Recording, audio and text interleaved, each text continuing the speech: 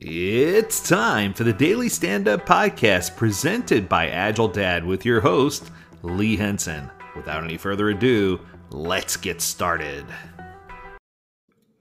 I think it's time for us to get a little analytical. So, I'm hoping we can explore the world of Agile through a different set of eyes today and talk about how it can actually help your team achieve better results. But I want to think about Agile in a different frame of reference today. This week, I'm spending a lot of time here at Universal Studios Orlando doing some training and coaching, and it's been totally exciting, wonderful time. So today, as a tribute, I want to talk about how Agile is like a roller coaster. Now, I'm sure you're sitting there thinking to yourself, okay, what does Agile have to do with roller coasters? But bear with me for a second, because there's definitely some striking similarities between the two. First, let's think about the structure of a roller coaster, right? It's made of a series of ups and downs, twists and turns, unexpected drops, thrills, loops. Similarly, Agile is about bracing change and uncertainty.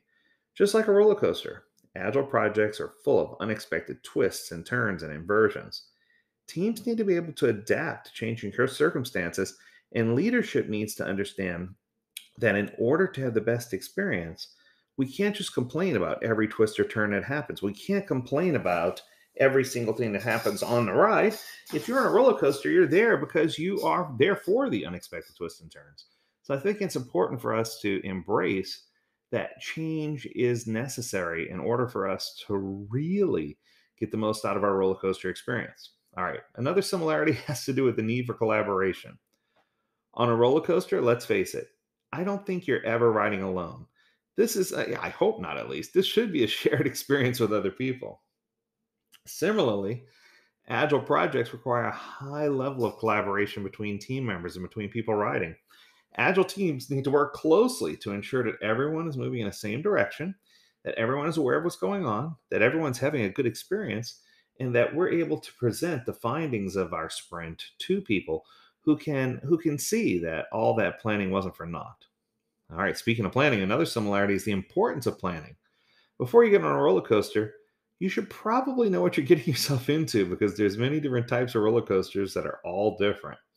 You need to know you need to know how the roller coaster is going to perform, whether it's fast or slow, if it has inversions, if there are any weight restrictions, height restrictions, if it's going to be tight, if it's going to feel right.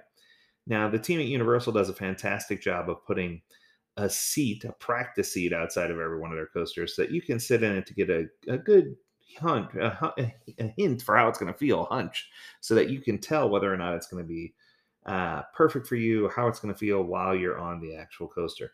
So you get to experience the off-ride feeling of the seat before you actually get on. Similarly, Agile teams need to plan carefully to ensure that they're on track and that they're meeting their goals. This planning always takes place in the form of sprints, retrospectives, daily scrums. What we do is we constantly find a way to inspect and adapt. We want to make sure that we're doing what's right and that we are understanding how our work impacts other people and how other people's work impacts us. So it's a two-way street. Love is a two-way street, right? Finally, both roller coasters and agile projects require trust. When you get on a roller coaster, you're putting the trust in the engineers and operators who built that ride and maintain that ride. Similarly, agile teams, they need to trust each other to do their jobs effectively and to work together. Without trust, it's impossible to achieve a level of collaboration and communication that's needed to make agile work. I'm going to throw one more in here that I just thought of. I would argue that just like a roller coaster, Agile is intended to be fun. Many people who try Agile for the first time, much like a roller coaster, find it scary because they don't know what to expect. Or they find themselves so worried about what do I do or what's going to happen next. I think part of enjoying a roller coaster, or part of enjoying Agile, is to figure out what you need to do to be effective and to let action take place, to let nature take its course. I think that if you let things go, just like a roller coaster, you're going to find that you can be happy, that everyone around you can enjoy it, and that it's going to be a good experience. And that after you ride it once or twice, you'll probably want to ride it again. And that's what's so beautiful. And each time, as you grow less nervous or less anxious about riding, you'll have a completely different experience. And you'll be able to enjoy the thrills, and you'll be able to enjoy how the roller coaster is constructed and what the experience was meant to be for someone who's riding the attraction. So there you have it. That's how Agile's like a roller coaster. Both require adaptability, collaboration, planning, and trust. But unlike a roller coaster, agile projects don't necessarily have to be scary or unpredictable. It's only the first time that you do it where it's a little bit unpredictable.